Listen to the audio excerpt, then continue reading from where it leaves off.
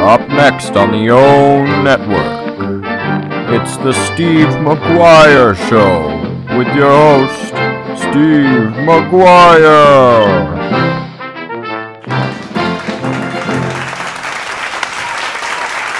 Hello everyone, hello. Well, I actually lost my password earlier today, but I can actually just go to the NSA and Obama and ask for it back, so. Actually, there's been lately a surge of illegal immigrants in the area, or as Obama likes to call them, his undocumented Democrats.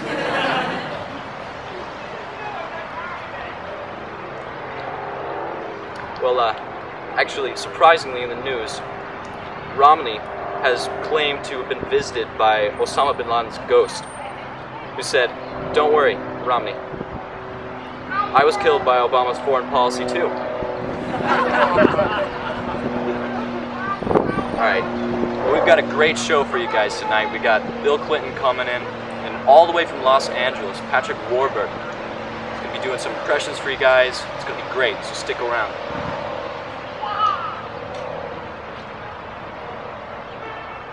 Alright, ladies and gentlemen, former President Bill Clinton.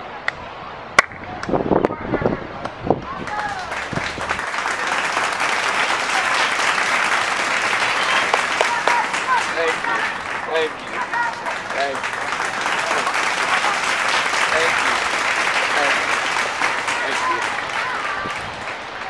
Alright, well, welcome to the show, Bill. Well, thanks for having me here, Steve. It's a real honor to be here, I can assure you. Well, I heard you quit the saxophone. Well, Steve, that's very true. You see, I wanted more time to play with some of that harmonica now. It's a good one, Bill. But, actually, many people were criticizing you after you left office, saying you're almost like a wild dog. Now, Steve, that's very harsh criticism. Now, let me say this to you, to all my fellow Americans out there who are watching this. You see, the dog would only go around chasing his own tail. He wouldn't chase tails of White House interns now, would he? Now, that's very true. That's very true, Bill. That's fabulous. But what have you been doing since you've been out of the White House? As you can tell, I've been eating a lot.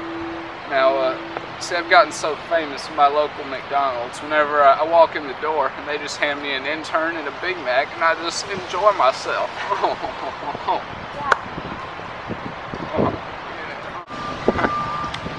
That's very nice, Bill.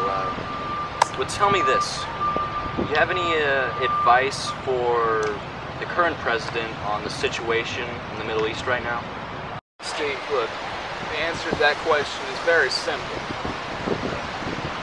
See, what we need to do, the only reason the Arabs are hating on us is because they don't have the delicacies that we have here in the United States of America. Right. Yeah, they don't have McDonald's, they don't have Burger King, they don't have Wendy's, and they don't have one of the greatest gifts that God ever created for Americans, Chick-fil-A. See, now, what I'm proposing is simple. I say we lend some Chick-fil-A to the Arabs for a couple months. Now, if they like it, what we'll do, out of the goodness of our hearts, of course, because, you see, my party, my political party, we like to help people. So, what we're going to do, we're going to build a Chick-fil-A in Afghanistan, just like we built all those schools over there. So we're going to build a Chick-fil-A, and then problem solved. The Arabs will love us again. You see, it's just like what Jimmy Carter did back in the 1970s to appease the Arabs. He had extra nuts, like really big nuts. He had really big nuts left over. So he shared his big nuts with the Arabs, and they loved him for about 10 years. And then George H.W. Bush came along and killed him. See, and that's it. Chick-fil-A is the answer to everything, Steve. Problem solved. We're done. I'm winning a Nobel Peace Prize now.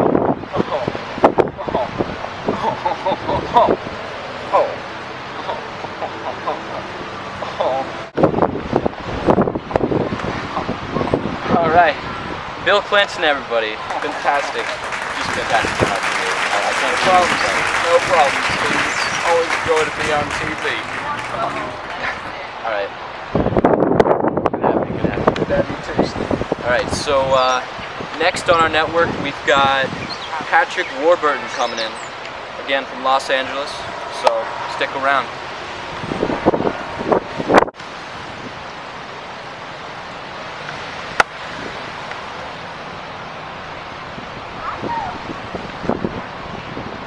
All right, welcome back, everyone. We've got a fantastic show going on for you guys today.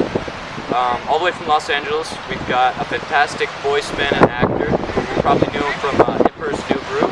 His name's Patrick Warburton. Thank you. Thank you. Thank you. Thank you. Thank you. Thank you. All right, well, nice to have you here, Warburton. You know what, Steve, it's great to be here. I really like what you've done with the place. Looks fantastic. Don't you agree? Yeah, sure. So, I hear you do impressions? Oh, you know what, Steve? I do a lot of impressions. I've been practicing for about the past couple hours now. I think I've gotten pretty good at this. You want to hear something? Sure. Okay, first up, I'll do De Niro for you. Alright, are you ready? Hold on to your pants, people, because this is gonna be great. Are you talking to me? Are you talking to me? Yes, I believe you are. Yeah, you're talking. That was some good stuff, Steve. That was... Wow. Got anything else? You know what, actually, yes. You see, a lot of you people probably watched Scooby-Doo as little kids. So, just to make things interesting for you, I'm going to do Shaggy for Scooby-Doo. Once again, people, hold on to your pants because this will probably be the greatest impression you've ever heard in your life. Like Scooby. Zoinks. We are in dire need of food. We should probably get some Scooby snacks over here because I'd like to catch this ghost. Now, Scooby. Yeah, I can also do Scooby-Doo for you. Ready? Just go ahead. Scooby. Dooby. Doo. Yeah. Pretty good, right, Steve? Thank you, people. I'll be here all week. Just great. Just completely fantastic. I don't even know what to say. So, can you do Obama? Actually, yes, I can. I was working on Obama for about an hour before I came on the show. Yeah, here we go. You're ready to see the byproduct of an hour's hard work. Because I am a dedicated actor, boys. Are you ready? Because this will literally knock your panties off, people. Alright, people, are you ready for this? Once again, I must remind you, this will literally knock your panties off. Now look, my fellow Americans. This crisis in Syria can obviously be averted by doing one simple thing. First, we must place all the blame on one man and one party. That man is George W. Bush, and that party is the Republican Party. Now look, I also have to say one thing to my fellow Americans out there who are watching the speech. I have the Spurs for Game 8. I hope they defeat the Heat. I win. Force Game 9. And win the final. Thank you. Thank you. Thank you, my fellow Americans. Wow, that was actually really good. It was, wasn't it? Hope you all liked it out there. Alright, well, do you have anything else for us today? You know, Steve, I actually did. Most of you guys out there don't know this, but in my high school days, I was somewhat of a Elvis impersonator. I do a pretty good Elvis. You want to see? You think up? Oh. Mama. Let's rock to the jailhouse rock and I'm a hunk of burning love. Yeah. Elvis Presley. B. Oh yeah. I love Elvis. Pretty good, am I right, Steve? Or am I right? Patrick, that was horrible. You know what, Steve? You're horrible. I hate this. I took time out of my busy schedule to come on this show, and all you do is criticize me. I put 3 hours of hard work into this. It's terrible. I have to say this to any of my fellow actors who ever come on this disgrace of a show. Don't do it. It's a waste of time. I'm out. Patrick out.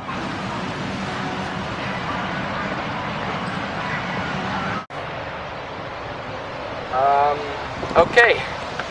Well, we've got a great show for you guys next time. We've got Nick Cage and Captain Russia coming on. So, see you guys next time. This is Steve Maguire, signing off. And that's the Steve Maguire Show. Coming up next, Dr. Oz.